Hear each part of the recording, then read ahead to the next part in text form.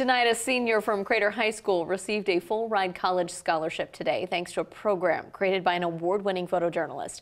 Jordan Green from Crater High School was one of 12 seniors taking part in Pictures of Hope, a national program created by Linda Solomon. Each student was given a camera and asked to capture their hopes and dreams in a photo. The program partnered with Radio Medford and TC Chevy in Ashland to give the local students a chance at following their dream. For Jordan and her mother, that dream came true. For me, financial debt has been like a big part of where I go to college, and so now knowing that I don't have to worry about that, it's a big deal. So yeah, I'm extremely emotional about it. Jordan will attend Blackburn College in Illinois next year thanks to the Dream Scholarship. Her dream is to become a veterinarian.